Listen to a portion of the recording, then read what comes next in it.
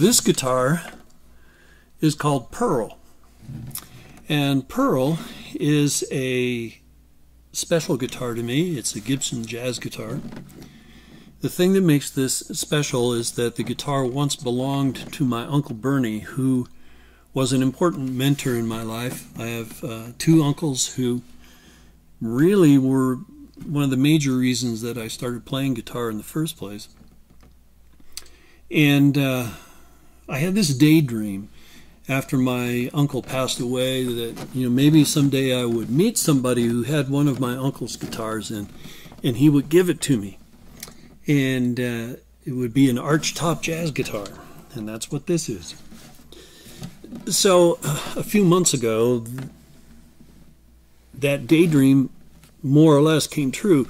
I wasn't given the guitar, but a friend of the family who was also a guitar student with my uncle sent out an email and said, "Hey, I've got one of Bernie Evans's guitars and I'm getting ready to sell it. Would anybody in the family like to keep it in the family?"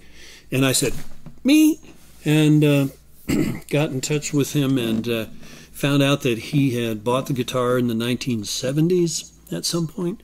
I had no idea he even had the guitar all those years, and obviously I ended up buying it. The reason that I wanted this guitar and that it's so significant to me is that my Uncle Bernie was an important mentor in my life in a couple of ways, and I'll get to that in just a second, but I need to tell you a couple of things about him that I think the world needs to know. My Uncle Bernie had an incredible sense of humor and wit, and he was, for example, the first person that I ever saw that took a toilet seat and made it into a guitar. He did that when I was a kid. I remember seeing it in the music store where he worked. But he also, later in life, still had that sense of humor, and he got to know a hospice chaplain in his last weeks and befriended this chaplain. And at one point, he told him a joke and said, "At my burial, I want you to tell this joke." And I'm going to tell it to you now. So there was this guitar player who died, and he went to heaven.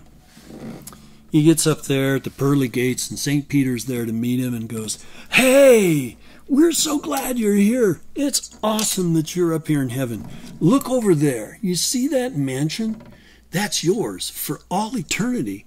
And the guitar player goes, "Wow, a mansion. This is the best gig I ever had." And he's off to his mansion. So right behind him in the line is a pastor who's just come up to heaven, and the pastor's thinking, "Wow, guitar player gets a mansion. Man, I might have a castle or something, palace." And St. Peter welcomes him, says, "Oh, we're so glad you're here. It's great that you're up here in heaven. Look over there. You see, we have prepared for you that little shack. That's yours for all eternity." And the pastor goes, "What? I was a pastor for decades. I mean, I preached the Bible, I served the church, I told people about Jesus, and this guitar player comes up here, probably never been to church, and he gets a mansion, and I get a little shack? What's with that?" And Peter says, "Yeah, okay, it's maybe a little strange, but here's the deal. We get pastors up here all the time. That's the first time we ever got a guitar player."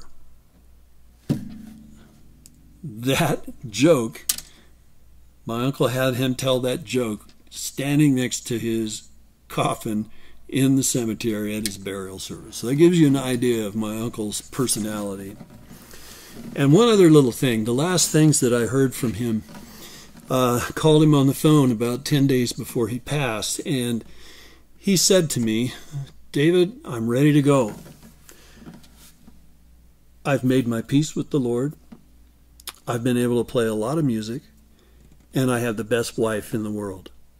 Those are the last things I heard him say. And as I mentioned, he had been a mentor my whole life. He would give me recordings to listen to of jazz guitarists. He would give me instruction books to go home and study. and he would show me things. And it occurred to me when I got off the phone, he just mentored me again. Showed me how to finish this race that I'm in his footsteps.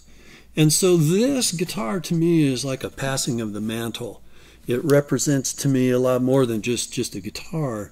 It represents carrying on in a tradition that was passed on to me. My family has a long music tradition. My grandfather, my uncle's father, was a tenor banjo player in the first radio orchestra west of the Mississippi back in the 1920s. And so this tradition is just kind of passed on. And we went through a process where when I was a kid, my brother and I, we would just sit with our mouths open, listening to Bernie and my other uncle Sam, listening to them play. And then as we began to progress a little bit, we began to be able to participate with them, and we started having these family music jams every time we could get together, which was usually a summer vacation. And eventually it got to the point as we got better and better and began to develop our own things. I remember hearing him one time say, "How do these guys think of stuff like that?" Because we were playing different music than he was, which really impressed me, really encouraged me that he would say that. And then later in life, when we would get together and have the jam sessions, he began to pull back and just listen. He began to just sit and not play at all, and basically handed over to us the central role in these jam sessions. And we did some family things where there were younger musicians who were there, and we were an example to them. And so this represents a mantle being passed on to me. And I named the guitar Pearl for two reasons. One is that my grandmother's name was Pearl, and secondly, there's a story that Jesus told about a pearl of great price that this merchant found it so desirable that he sold everything so that he could afford to have it because he saw value in it. And when this guitar became available, I did kind of the same thing. I didn't sell all of my guitars, but I looked around and I found several that maybe were meaningful at some point in time, but I thought, in comparison to this, I don't need that. I can live without that. And I sold those in order to be able to get this, because it meant so much more to me. It was so much more valuable.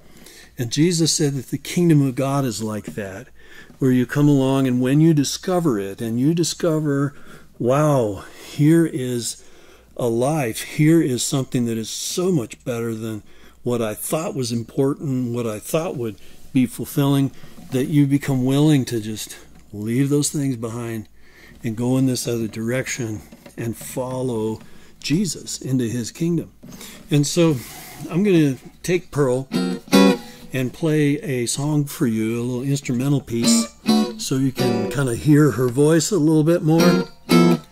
And in order to honor my uncles and thank them for their mentorship.